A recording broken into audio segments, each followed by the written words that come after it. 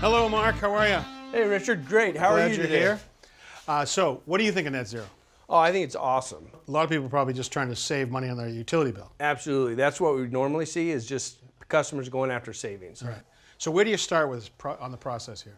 Well, typically we would start with somebody's utility bill, figure out what their consumption looks like, what their rate tiers look like with the utility company. However, here with Don, with the new construction, he actually had computed what he thinks his consumption is going to be. The heating and the air conditioning, the electrical lighting, and everything else. Absolutely, and how much he's going to need during the winter versus the summer, right. All those to create a profile of consumption. Okay, so how do you size the system? Well, then once we've got that figured out, then we start looking at the sun, trying to figure out what kind of sun hours we're going to get throughout the year. All right, so the sun's up in the sky most days, what, 8 hours a day, but we don't get all of it, right? Exactly, and here in New England, we've done the analysis. We think we're going to get about 1,016 sun hours this year here at this location. 1,000 hours hitting onto our solar panels. Absolutely, producing energy. And how would that compare with someplace like in the American Southwest? You know, so like in Arizona or California, you might be looking at 1,600 for a very similar size roof and similar access. That's a big difference. Absolutely. All right, any particular issues in siting it here? Well, clearly we have to worry about the trees and the shading that they're going to create. Right. The sun is real high above our heads. Yeah. And as you think about it, in the winter, it's going to be much lower across the horizon. So we've even got to be worried and concerned about what these trees are going to do for our shade. Right. But those trees will drop their leaves, so it'll still give you solar contribution. Absolutely. So now, in this building is exactly south right here? It is, and it's also got a great pitch for us. So we really like the angle to be like this for the summer and more like this for the winter. So this roof's been cheated a little bit because we want to make sure we have plenty for the heating load. Absolutely. Right.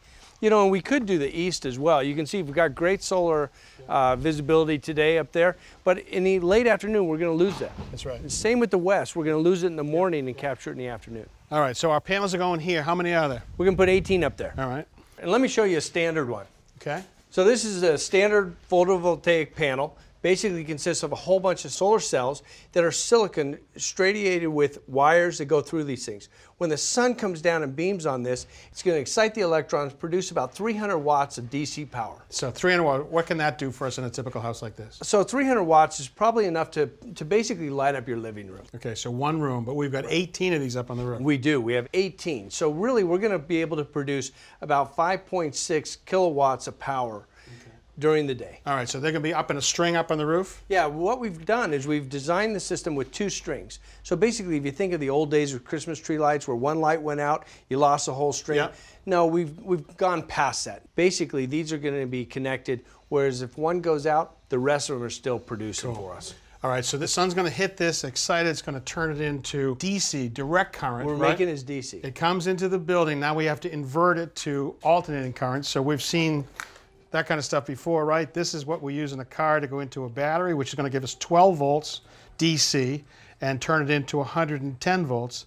Your inverter is just a bigger version of that, right? Absolutely. This is a residential inverter. Basically, it's going to take all that power that we produce in DC. We're going to come through this inverter. It's going to power the house. We're going to connect this to your panel, your electric panel in the house. Basically, anything you need is going to come right through this as long as it's producing, as long as the sun's out. But the key to your system really is that with 18 of these things, we're going to make more electricity than the house could actually use in a given hour. So we're going to actually send power backwards and spin the meter backwards, right? Absolutely. So that power, that excess power is going to go back on the grid. It's what they call net metering, and basically it is. It's going to turn the meter backwards. Then during the winter months, you're going to be you'll probably be pulling some power from the grid, basically taking that meter forwards. The goal at the end of the year is that that meter is back where it started at the beginning of the year. Now another variable is actually how people actually use electricity, right? How Don and his family will leave the lights on or not. Absolutely.